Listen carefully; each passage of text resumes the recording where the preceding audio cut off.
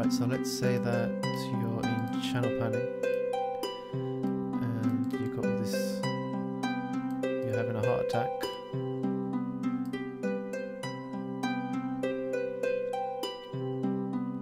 The best way to delete, let's say 4 and 5, you want to reset all these, yeah?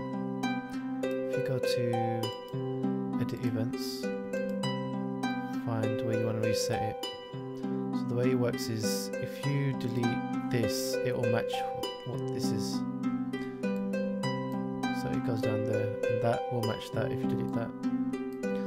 So what we want is to make this 0. If you keep an arrow at the top here, it tells you the percentage.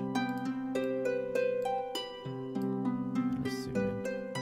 And also, if you hold down Shift, then it does it in increments.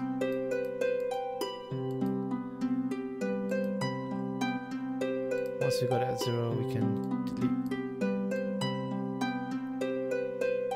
all that.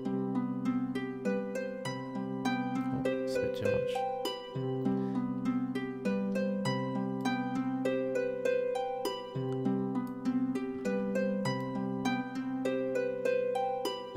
Alright, there we go.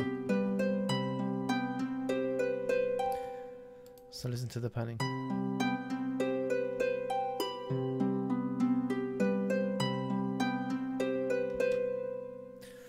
Now if you're in piano roll and let's say you're panning here for the notes, let's do individual notes as well.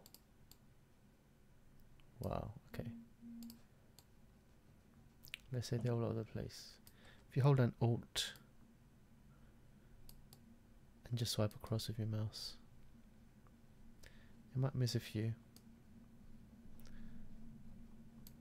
Well, that's because only these are selected, so if we do it this way, it resets it. Same for velocity. If your velocity is all over the place, hold down Alt and it resets it. It's not perfect, but it gets it done. If you're in edit events, you can just hit the delete key and it will delete it.